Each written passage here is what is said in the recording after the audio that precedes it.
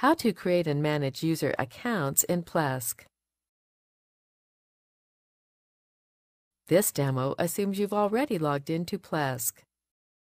Now let's learn how to create and manage user accounts. Click the Users tab.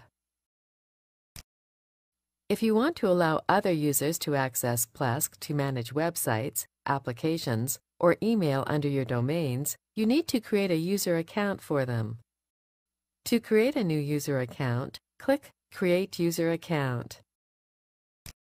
Enter a contact name and an email address they'll use to log into Plesk.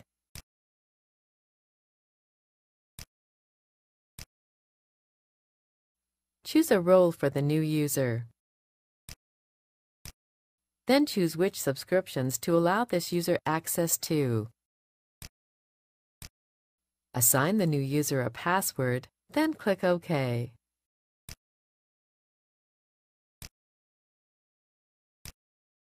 That's it. The new user has been created. To edit a user, simply click their name. Then click Change Settings. Make whatever changes you want, then click OK.